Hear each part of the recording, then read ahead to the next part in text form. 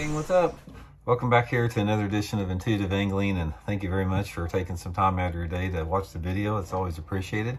Today I'm going to share with you guys what is my favorite late winter, early spring color jig and trailer combination. This is something that's taken a long time to figure out. I'm going to share with you guys, show you what it is, and sort of give you the set of conditions that it works the best. And I think you guys are going to get some good ones on it this coming up this early spring.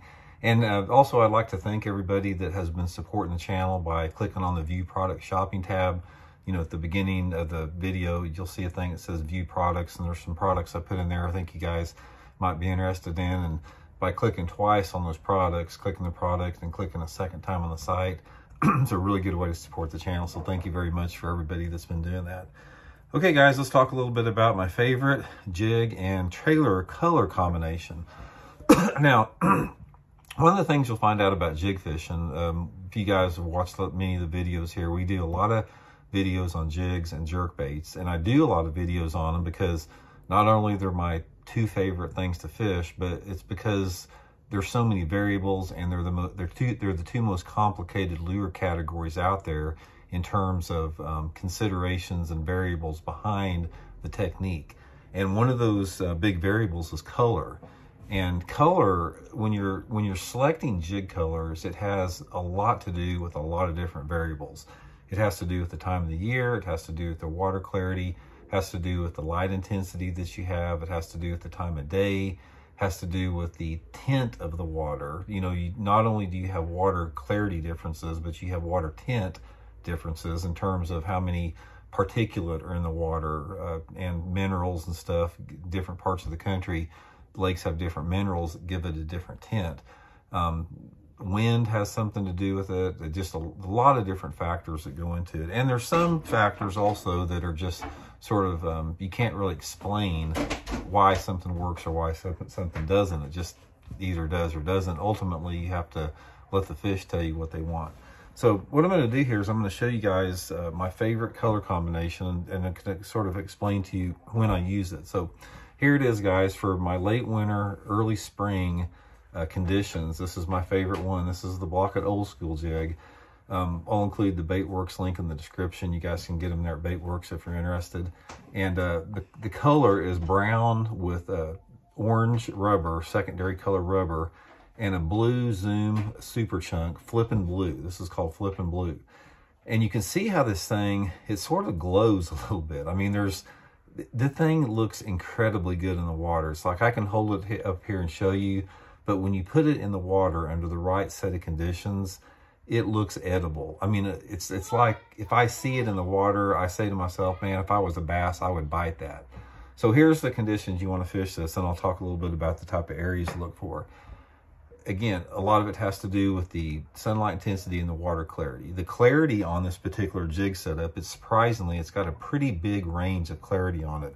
I usually use it anywhere between, when the water visibility is between, say, 1.5 feet and maybe 3.5 feet of clarity. So that's a pretty wide range. There's a lot of lakes across the country that fall into those ranges.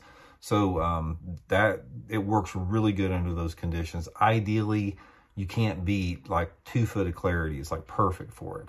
And again, this has came about through the experimentation. It's came about by, you know, I've fished over 50 springs now, so I've got a lot of spring experience. And I'll try, you know, I tried black, I tried straight brown, I tried different combinations, I've tried different colors, I tried browns, green pumpkins, experimenting with dyes, everything like that. And this is the one that when that water temperature is between, say, 45 and 55 degrees, and it's the springtime of the year, and you have right around 2 feet of visibility, I have not found a better jig color than this right here.